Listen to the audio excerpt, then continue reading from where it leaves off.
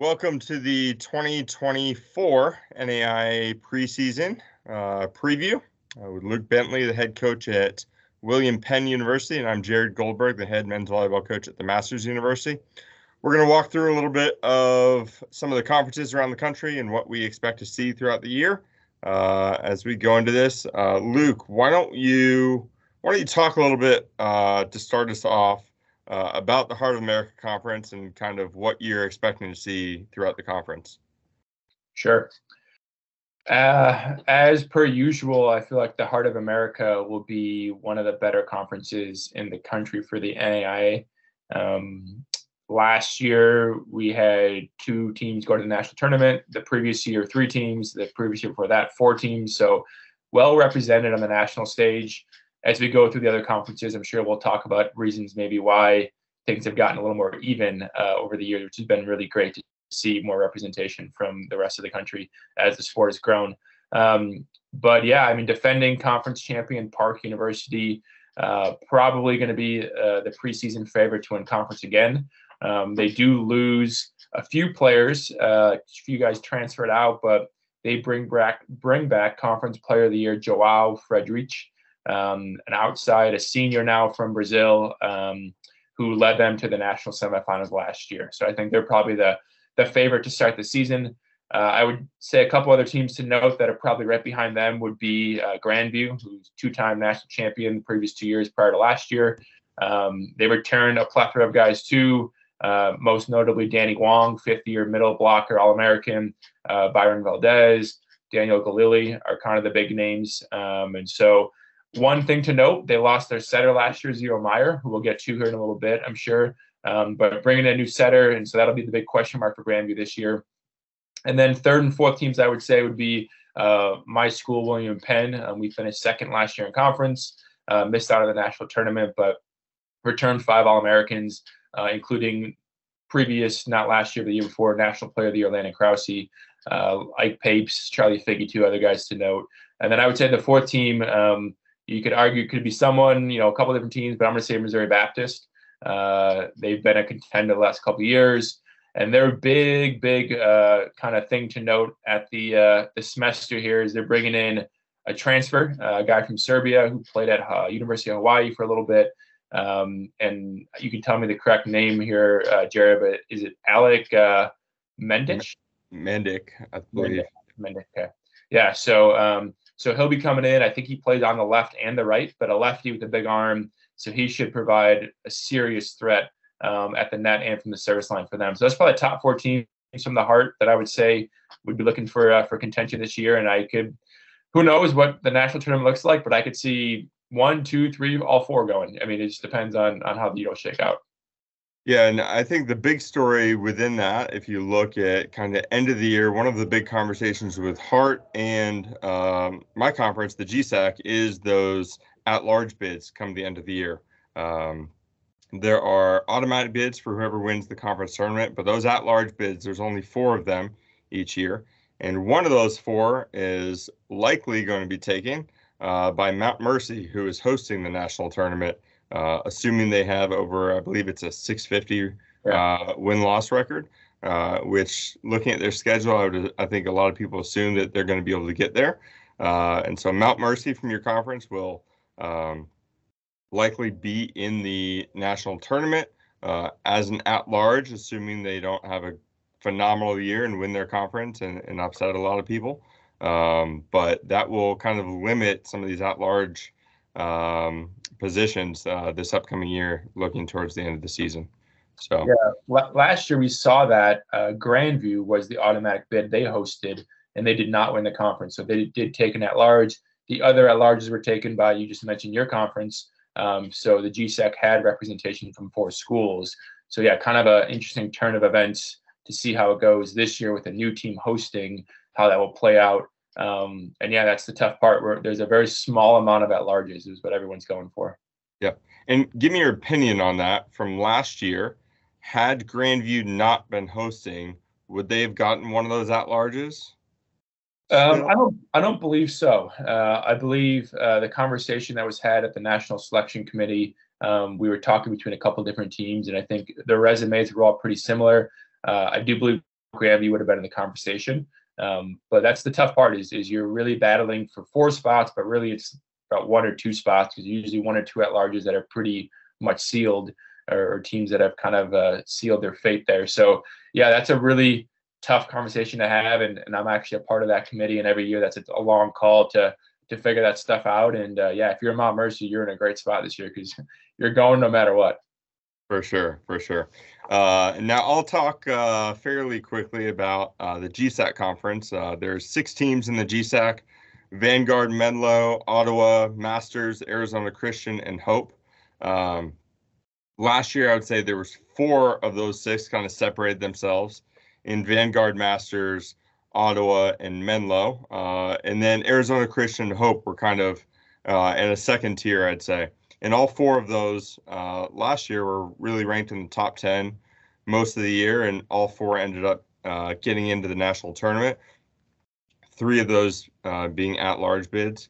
But I think last year was a very, very strong year for our conference. This year we have a lot of graduating guys that aren't returning, and I think a lot of teams look a little bit different.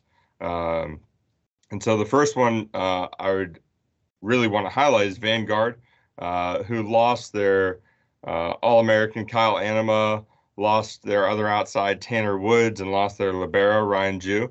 And so just to replace their entire passing lineup, I think will make puts a lot of question marks on what that team looks like this year.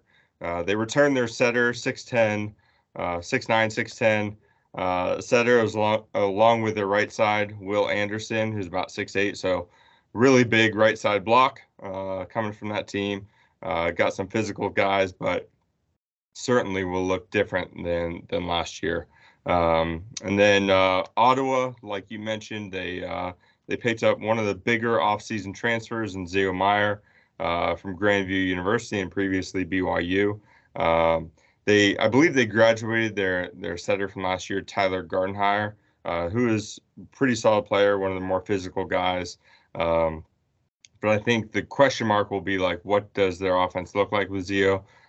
They also returned their top outside hitter in Emery Uden, as well as their other outside out of Nestor, I believe also returns. And so have a mix of returners, some new guys, some graduated guys that I'm not sure exactly what it will look like come season. But I'll be interested. They are one of the teams flying out in the first weekend at the end of January to a tournament that I'm sure we'll talk about a little bit more later in Chicago that will get some good tests right from the start. And so we'll see early how they are. And then Menlo, they return, but I believe their top outside from last year was Conrad Stolinsky. He is a pretty dangerous server, as well as their right side, Julius Steimer. Conrad, I believe, is from Poland, and Julius Steimer is from Germany, and so they've got some foreigners on their roster. They pull in, I believe, one other Polish outside this year that we saw a little bit in the fall, but we didn't really see their whole lineup. Graduated their libero from last year, graduated their setter from last year, graduated their O2 from last year. So I think they start to look a little bit different. And might not quite be to the level that they were last year, unless some of the new guys step up. So we'll see. And then you got Masters. I think one of the things a lot of people are looking at us asking is, how are you guys going to be without Nolan Flexen? So obviously, a lot of our offense went through him last year, and so we're going to be a very different type of team. We were a little bit one-dimensional in a lot of ways, rightly so last year. We ended up losing Nolan, for those of you guys that don't know, to UC Irvine. And so we should be a little bit different of a team, a little bit more spread out.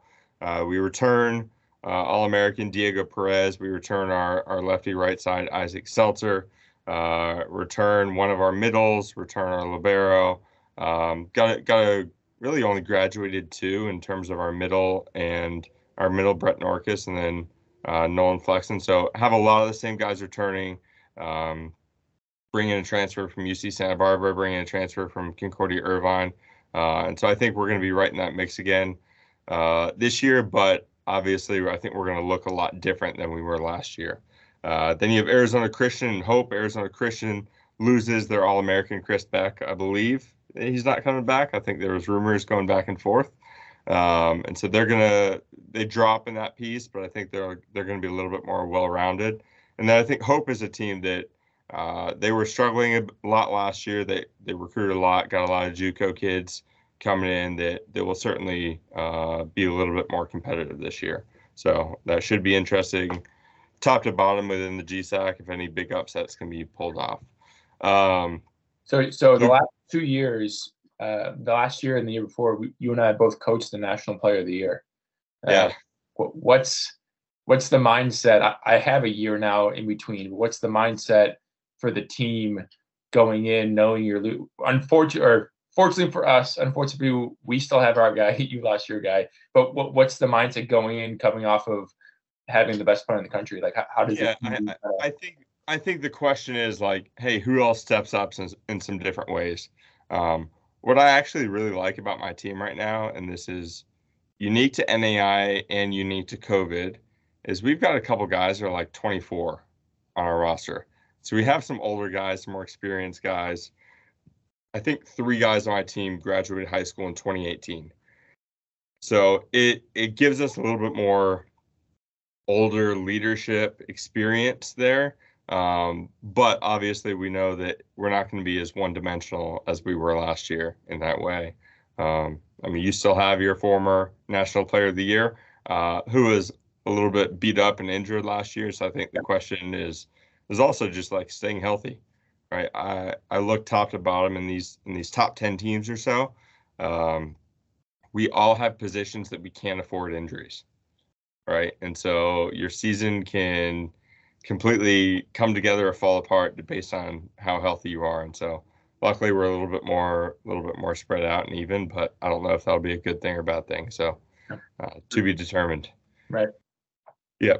Do you want to break down the CCAC? Yeah. Chicagoland Athletic Conference. So San Xavier has won that conference for as long as I can remember. I believe they should be the contender to do the same this year. They return almost everybody. They had 2 guys they brought in last year, 2 foreigners, 2 Polish guys actually, and one on the left, one on the right. Hans Lopuk. And then what's the second one, Jared? Oscar Krizak. Krizak, yeah, that's right. So both those guys are back again. Both had great years for them. And I think that was kind of a missing piece as the last couple years. I think they were just a little bit short on some of that strength on the pins. But yeah, I mean, they have a new setter this year. I believe it'll be a freshman, Cam Daniels, out of Nebraska. So it'll be interesting to see who's running the offense. They bring in another transfer, BYU guy, an Italian kid in the middle, and return mostly everyone else. So they're pretty deep. They have one of the biggest rosters in the NAIA, and so they definitely have enough talent. And they're in a great location. So Chicago is obviously great for recruiting for them, and they've done a really good job of capitalizing on that last couple of years. So I believe they will be the favorite. Closely followed behind them, I think, would be a mix of a Judson team, Olivet Nazarene, and possibly Trinity Christian. Olivet Naz has kind of been right there the last couple of years, and Judson's been either 2 or 3 as well. So I believe those two will probably be the biggest contenders. Trinity lost their best player last year. I think they're down a little bit.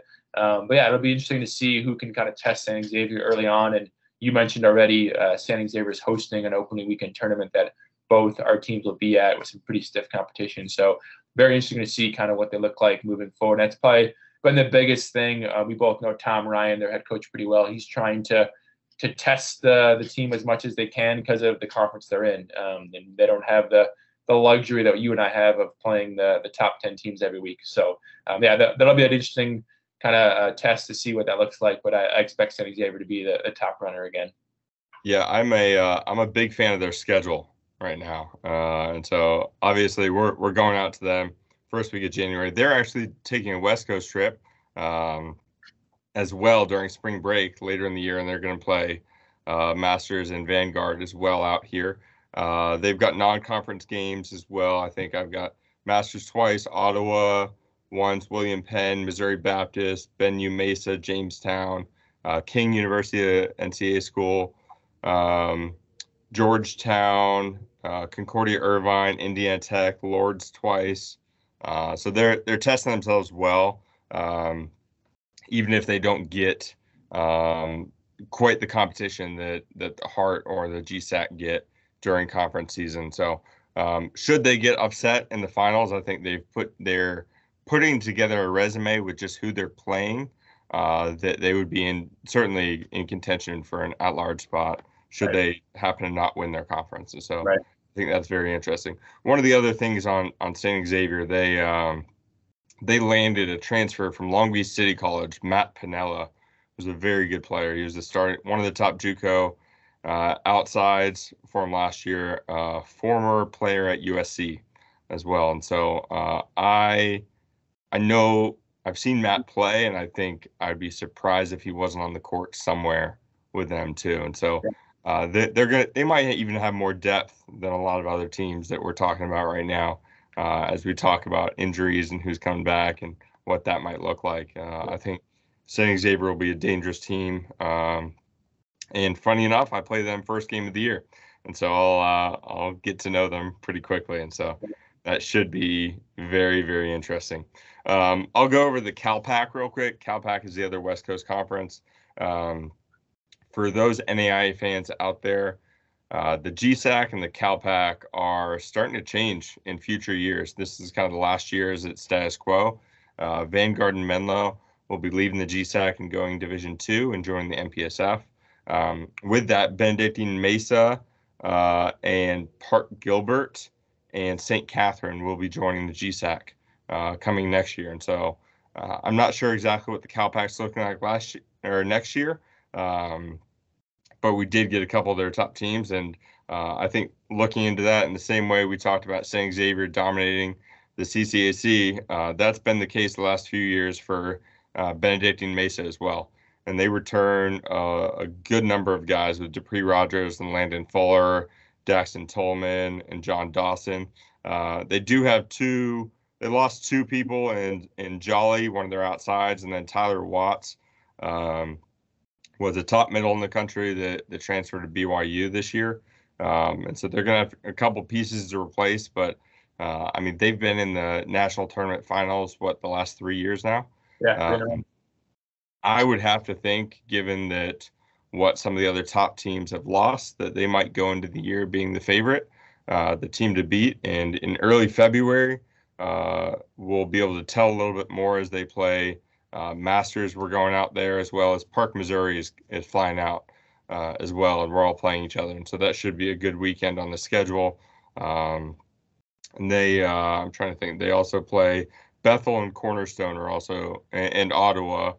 Our team's coming out to play them as well. And so that should be a little bit interesting because they tend to roll through their conference a little bit more. That being said, the other team that is certainly up and coming has gotten better in their conference is Westcliff. They had two, I believe, outsides, Laser and Pisa, and both of them had over 8 kills per set combined last year, and they returned both of those guys. So they would, I would say, they'd be the next team to keep an eye out for. And then Simpson, St. Catherine, UC Merced would kind of be next tier. Park Gilbert and Pacific Union are the teams that kind of round out that conference. But Benedictine will be the team to watch and the team to beat within that conference as they play some tough out-of-conference games as well. You want to go over the WAC? Sure. Yeah. Wolverine Hoosier Athletic Conference, so the Michigan, Indiana schools mostly. Indiana Tech, their reigning champ. They do lose their inaugural head coach who has started the program, Kyle Scheindel. So they hired a new head coach this year who's actually a former assistant of mine, Jordan Rosenberg. And so Jordan takes over a pretty good team, return a lot. Dante Stewart's kind of the main piece there outside, fifth-year guy now, All-American. And so he'll probably be the go-to where the offense kind of runs through him. But also return the right side, their setter. It's a good squad, and they should be pretty tough in a pretty tough conference. Probably after that is Lords, who's been a contender every year for a long time.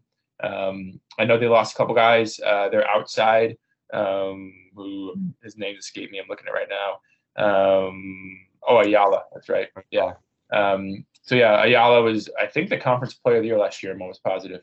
And so yeah, they lose him, but they seem to kind of reload every year a little bit, and I'm sure they'll be competitive again. The rest of this conference, we were just talking before we started recording, I think is really interesting. So you have a group of teams here that I'm going to say would be Mount Vernon, as Bethel, Cornerstone, Lawrence Tech, and maybe even Aquinas, that have all shown either serious progress or a team in Aquinas who's made the national tournament 2 years ago that could be pretty competitive. So Bethel in their second year, Eric Snyder's their head coach. Eric has been in the national tournament with other schools. He does a great job. And then Lawrence Tech, Cornerstone, and Mount Vernon Naz are all kind of in that young, up and coming kind of window where they're building and getting a little bit better, and had some pretty good wins over the years. So I think it's a good group. So I think like the 2 through 7 kind of slot there is be really interesting. I do think it's Indiana Tech's conference to lose at this point. But the rest, I think, are all pretty tough. So that's definitely something for me where I'm keeping my eye out for kind of that middle to early pack of the WAC, of see what that looks like, because I think that could get kind of interesting depending on who's playing who and what's going on there. Yeah, what I'm interested in with Indiana Tech is they have a lot of older guys, a lot of returners. They seem to be a very similar team as last year, who made the tournament, and yet their schedule, I would say, is on the weaker side. Yeah. So should they not win their conference tournament, I'm not sure if they schedule tough enough to really be in the running for an at-large bid. They're going to have a good ranked game against St. Xavier, but the next toughest teams on their schedule are Weber and Warner and Judson and Georgetown, maybe. And so not the toughest schedule. Lords plays a much tougher schedule. And so if they can take a step up and play better, like I would say they could be in the mix based on how they scheduled. But Indiana Tech's schedule is a little bit on the weaker side, even though I know their team is going to be pretty good with who they return. Did I say that Lords loses Ayala? You have on your notes that he returns, so I apologize if he's returning. Yeah, I believe he returns. Okay. Yeah, I take that back then. Sorry, he's a good guy to highlight, but if he's coming back, then it's even better. So, sorry. Yeah. Mix up. Yeah, I think they should be in the mix again. I mean, last year Indiana Tech and Lords were kind of back and forth, I feel like, most of the year. Yeah. And so I could see that kind of going either way as well. So going down, I think the last 2 conferences are the Mid-South and the AAC. Mid-South, both these conferences a couple years ago were combined, and then they kind of split into 2 conferences. The Mid-South, the 2 teams that were kind of rose to the top have been Georgetown and Campbellsville. Both of them have been dominant at different times, and Campbellsville had a lot of turnover last year with their coach leaving. And, I looked up their roster the other day, and they have a ton of international guys that are new and coming in. And I think they're just a big question mark of what does that actually look like. I saw freshmen labeled on their roster. There's 3 from Brazil, 1 from Serbia, 1 from Philippines, 1 from Spain, 1 from Germany, and 2 from Puerto Rico. And so that's quite a mix. And I think whenever you see that many international guys on a roster, it's just like you're not sure what you're going to see, right? They could be all world players, or they could just not make that much of a difference. It could go either way, really. And then Georgetown, I think, that's an interesting team. I think they've been very talented for the last few years, but they graduated a big group of Kowalski, the Polish outside, Ryan Gunn, the Australian outside, and Kasper Dabrowski, the setter from Poland as well. And so I'm not sure who they brought in. It should be interesting to see if they can be as high of a level as they have been able to at times in the last couple of years. Rounding out the Mid-South Conference includes Cumberland, Rio Grande, Midway, and Brescia, which honestly I don't know that much about those teams and where they're at, if they're able to push and and potentially win that conference. And then the AAC last year, it was really Warner and Weber. Warner was actually pretty much winning the whole year, and then Weber upset them in the conference tournament and made it to the national tournament. So I got to see them live a little bit at the national tournament last year, and they have one.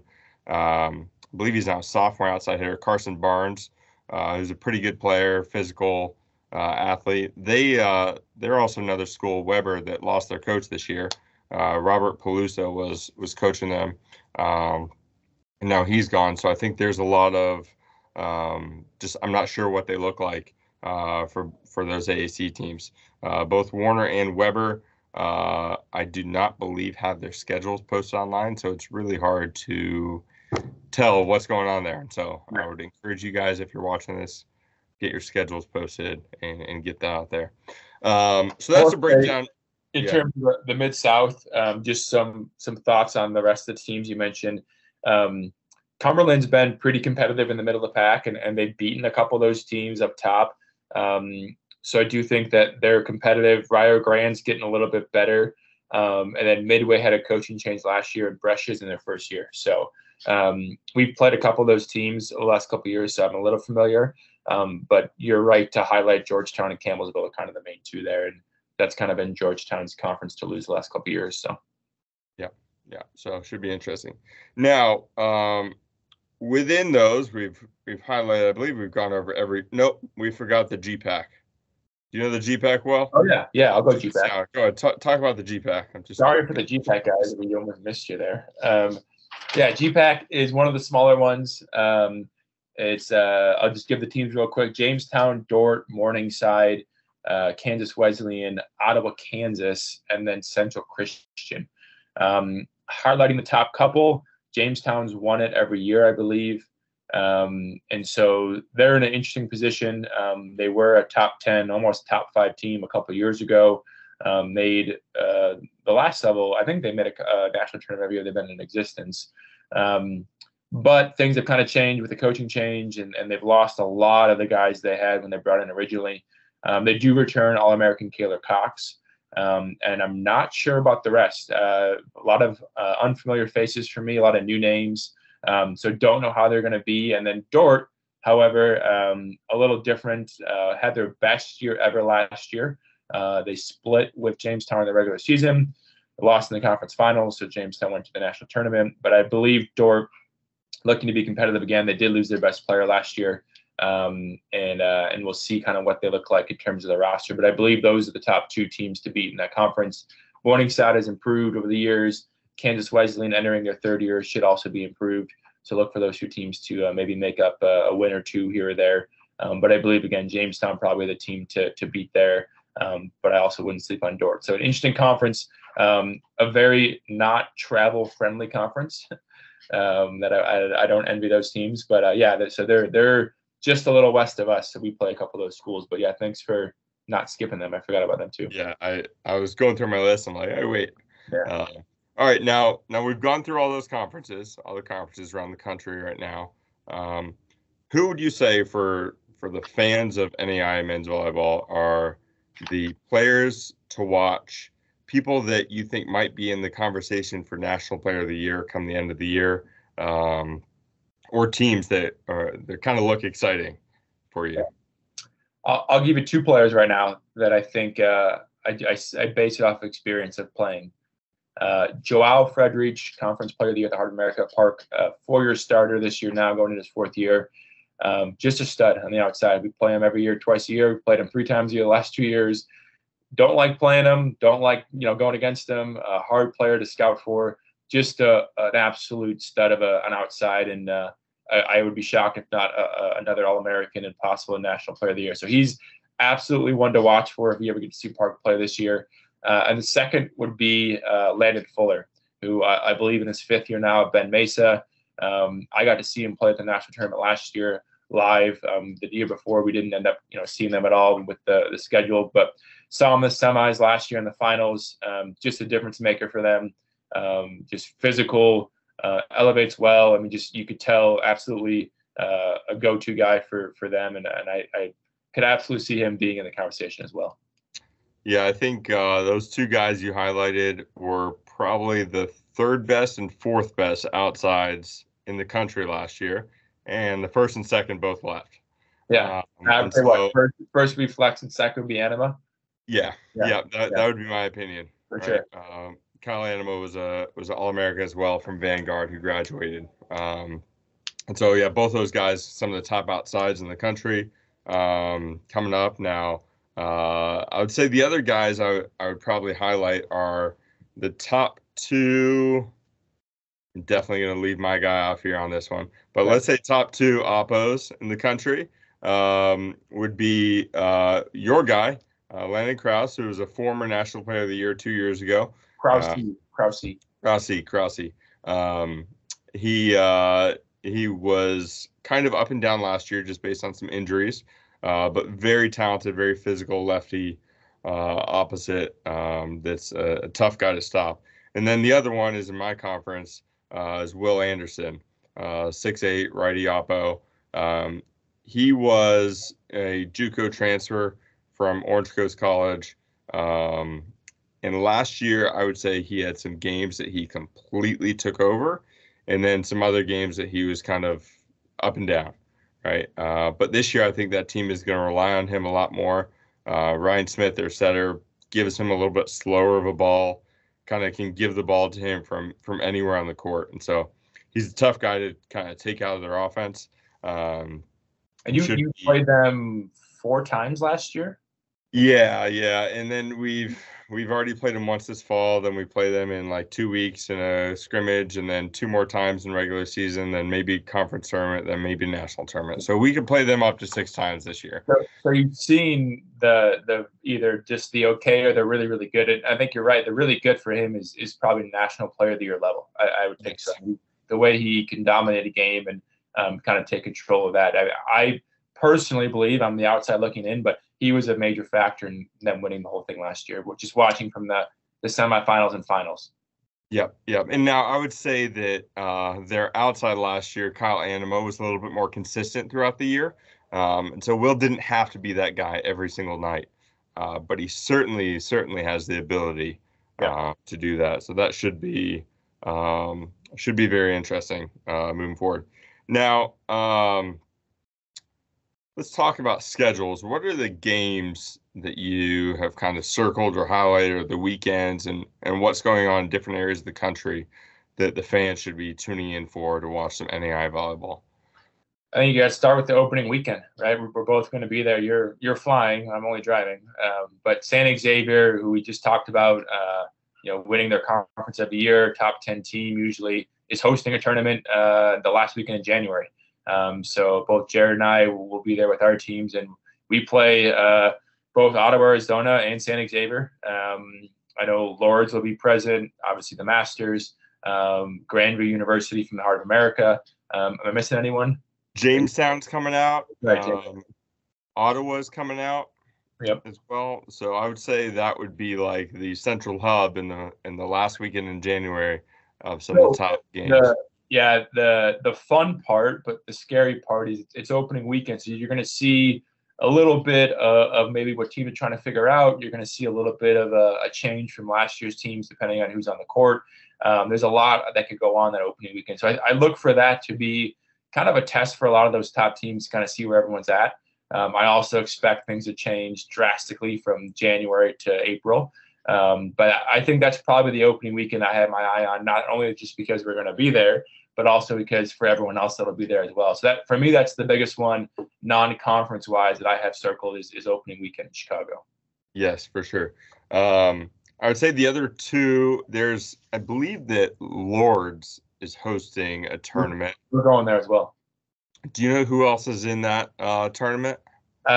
Georgetown, Lourdes, Menlo, and then us, William Penn. I don't know after that. So I know those 4 for sure, but that's a pretty good 4 right there. So if there's someone else I'm missing, I apologize, but that's what I know of. Now, when is that tournament? So that would be the second weekend of February, the 9th and the 10th. Okay. Yeah. 11th, whatever that is. Yeah. And then in terms of some other non-conference crossovers, in the first weekend of February, Masters is going out to Benedictine Mesa, and Park, Missouri is also flying out to Benedictine Mesa. And so we're all getting to play each other. Masters has a match against Park and Benue, and then Benue and Park both play each other as well. And so those should be certainly top 10 ranked matches A going into the rematch from last year's semifinals from Park and Benue. Yeah. Yeah, which is quite a match for anybody that wants to go back and watch it. A little heated For at times. multiple reasons. Yeah. Yeah. Yeah, that match got a little bit heated, and so I'll be interested to see what that looks like as they get in person at Benue. So, What would you say would be the big conference matchups that you think are maybe obviously are big, but like maybe that are going to have the most whatever we're looking for, carry the heaviest weight. What's going to be the ones that are going to make the biggest difference for teams' seasons? yeah, I think I look into the end of the year and what at-large selection looks like, and how these matchups look. Um, I've got to think almost all, probably all of the at-large conversations will be between the Hart teams and the GSAC teams. Personally, I would be a little bit surprised if any other team snuck in there, unless there was a big upset at the end. Yeah. Which could certainly happen. But I don't see any second or third or fourth teams in a conference being quite as strong as either the GSAC teams or the Hart teams. And so, I mean, within that, I think, the William Penn Grandview matches are always fun to watch. I think there's question marks on, how good really will be Missouri Valley and Mount Mercy and Missouri Baptist, who are kind of second tier in your conference, but certainly good teams and probably going to be better this year than they were last year, with all those teams. And then within the GSAC, between any match between Vanguard, Menlo, Ottawa, and Masters could always go either way. The four of us have really been close over the last couple of years, and certainly I think getting closer and closer. With the top teams maybe taking a little bit of a step down, and the bottom teams in that group potentially taking a little bit step up.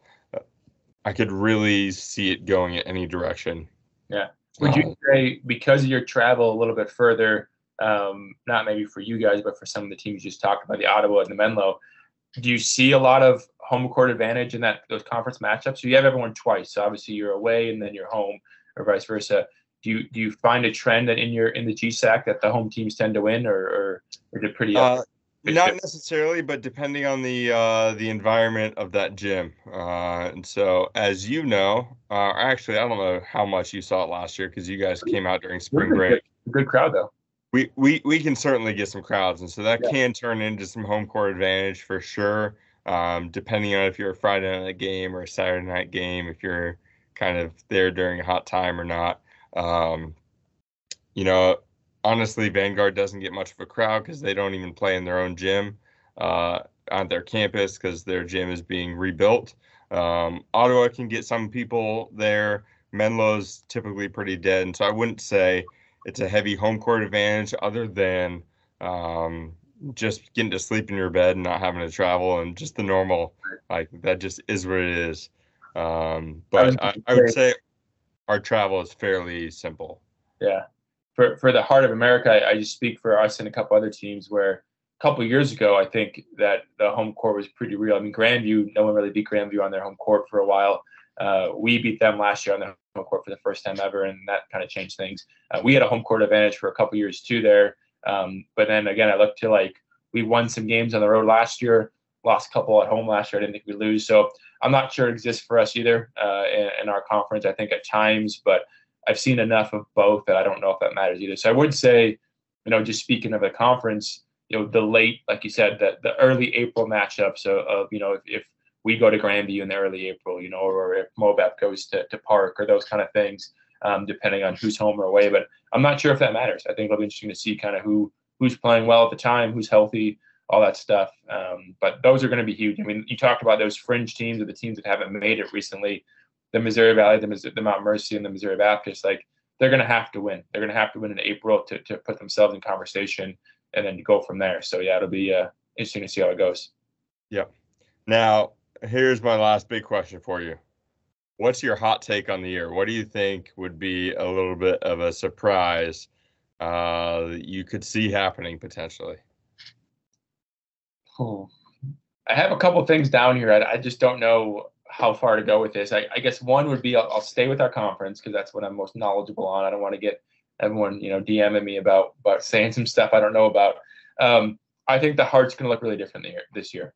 I think there's going to be another new conference champion. Last year, Park was the first team to win it in 6 years. Grandview won like 6 or 7 in a row. So I think we're going to see a new champion this year.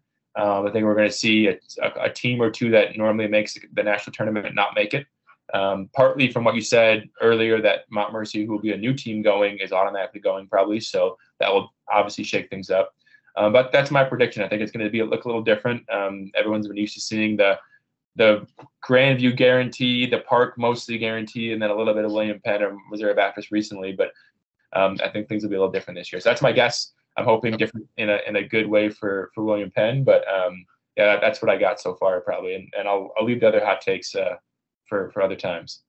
Yeah, no, fair enough. I don't want to get you in trouble here. Yeah. On my side, within the GSAC, I could certainly see, and this has been the case, I believe, the last 2 years. The last 2 years, the team that has won the regular season has not won the conference tournament. Yeah. And I would not be surprised to see that once again. And part of it is I think whoever's winning the GSAC regular season knows that they're going to make the tournament regardless. Right. And so there's not as much fire at the end there. And whoever's 2, 3, and 4 is trying to scratch and claw and fight their way in because they're not really sure if their season's over or not. And so I could certainly see that happening again. Our conference tournament, I'm lucky enough, is at Masters this year, so I'm super pumped. We have a predetermined site, and we bid and we got to host it this year. And so I'm making that hot take. We'll see if that includes us or not. It could be Masters not winning conference and winning conference tournament, and that was us last year, or the other way around, right? We could win conference and then not be there quite at the end too. So I can see that going a lot different. Yeah, I'll throw one more random thing in. I feel like this is not really that impressive of a take, but there's always players that emerge every year that by the middle of the year, I'm like, where did this kid come from? And so I think we're going to see that again. We're going to see some guys that maybe we didn't mention in our National Player of the Year conversation. I know we didn't go through that many names. Those are the obvious ones, right? The ones that we've seen over the years that have been the contributors that are making a name for themselves. But there's going to be some guys pop off this year that we're going to say, where did that guy come from? And I'm excited to see it, but I could definitely say that people are going to be, have or expect that you're going to see some names pop up that are going to be guys that are going to be just putting up crazy good numbers. That's what we've seen it every year. Right? Like I said, we've done it the last couple of years. You guys have done it. A couple other teams are just kind of come out of nowhere and they're going to do something crazy. So I'm prepared to see that happen again. Yep. We'll see who that is, and we'll be able to tell probably by the first or second week of February who that might be. Right. Given the crossover matches between conferences and the teams traveling, which I'm super excited to see. So, yeah. Very good. Well, thank you guys for watching. Thank you for your time, Luke. If any other coaches or fans want to hop on one of these throughout the year, I'll see if I can do this semi-occasionally. We'll see how my season's going and how busy things are. Just shoot me a DM on Instagram or wherever. And I'd love to have some more coaches on. So. Perfect. Thank you, Luke. Yep. Thanks, Dad.